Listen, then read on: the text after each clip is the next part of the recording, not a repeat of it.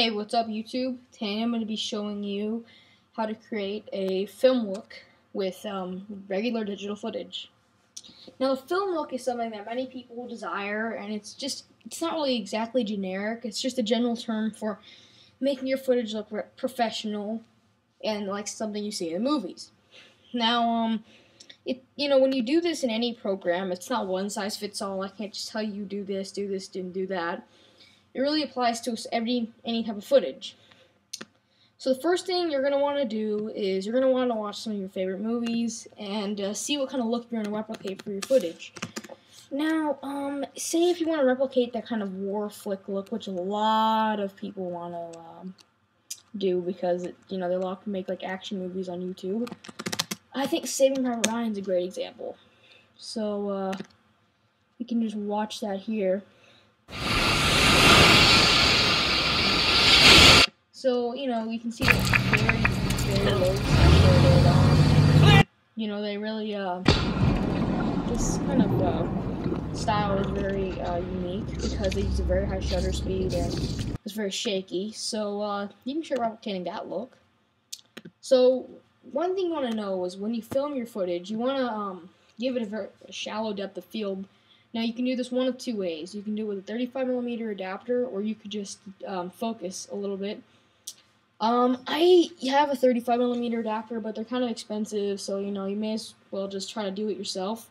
Or you could do it in post-production by creating two layers, duplicating them, and then setting the top one to lens blur, then drawing a mask around your first subject that you want to not blur out, and then just rotoscope it. But yeah. So now we're actually going to be getting into creating those color-corrected looks. So you want to create a new composition, and if you don't know how to do this, you should watch my other tutorial. Yeah. And one thing, you want to also make it look like film, shoot in 24 frames per second. Or, yeah, shoot in 24p because otherwise it doesn't look like film. Or it'll look like... it won't look like film, because 24p is what film is shot in. So, import our footage here. And, let me just get my camera on, because I'm using the HFS 100 just to show you that, you can do this on a rather, not as film camera. Because, film cameras are $25,000. Or, actually more than that. Like, the Red is $25,000, that's a lot. So here we go, and I will just find my footage. Alright, so I have my footage here.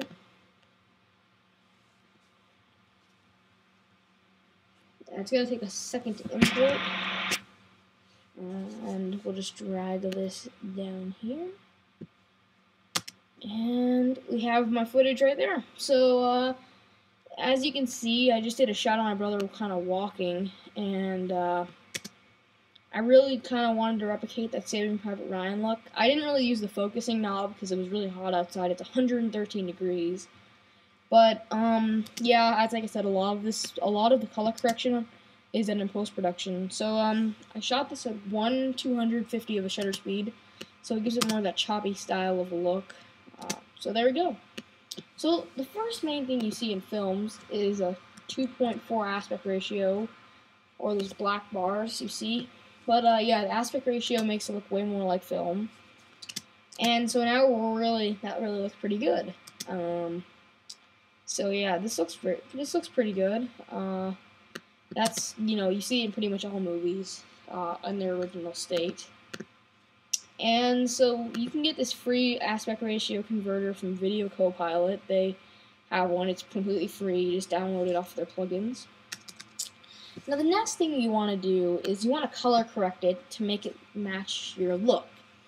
Now the war look is very unsaturated look, so you can do this one of two ways. You can just use Filmagic Pro and adjust it to your liking, which is from Video Copilot 2, or you can go to Effect, Color Correction, Curves. Now I use curves a lot just because it's really easy to make minor adjustments here, and I'm just gonna do that. And we can go to the red blue channel and bring the blues up a little bit more, maybe like that.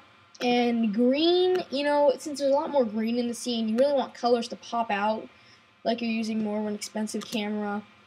And as you can see, that already looks, if I don't say so myself, great. I mean, that looks pretty good. But, yeah, so that looks good. If you have Filmagic Pro, I'll show you how to use that. So just undo that, undo, undo, undo. Alright, so we type in Filmagic Pro here. And just go down and try to find it. Alright. Now, Filmagic Pro has a lot of effects here. And there's really a lot to choose from. So my favorite, just to make it anything look like film, is Enhance.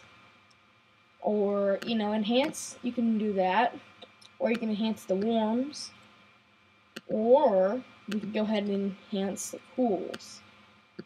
Now, I like that, but it's a little too dark. So what we're going to do here is we're just going to change that up a little bit because, you know, we don't want anything looking too overly darkened. So we're just going to change that a little bit and bring that up, down. Alrighty. So that looks pretty good, and you might want to change the exposure a little bit because usually on movies, especially in Hollywood, you don't really see it, the whites too exposed because it just doesn't look professional. But yeah, it's starting to look pretty decent. But you know, a lot of the film look is just how you shoot your footage, and over here you can see it is, you know. And you also want to make sure you have good hands and good camera. But we'll undo that effect because that is just one thing. And there's actually a bunch of other ones in Video Copilot. Green Easy is a great preset, but you know, I think it's a little exaggerated, but you know, it still looks great. And just, you know, you can just kind of play around with the colors. And my main thing to tell you is that just make sure, if you want to do film, there are basically 3 key things. There's shooting in 24p. There's always, you know, over-exaggerated saturation. And there's always the aspect ratio. And, you know, that may sound really simple to a lot of guys, but, I mean, you know, that's basically, if you want to make your stuff look like film, just do that, and it'll look great, you know. So, yeah, I hope this helped. So I'll just bring it down a little bit. Hope this all helped. So, yeah, thanks for watching. Remember to rate, comment, subscribe, because I'm trying to make partner. So, yeah, bye.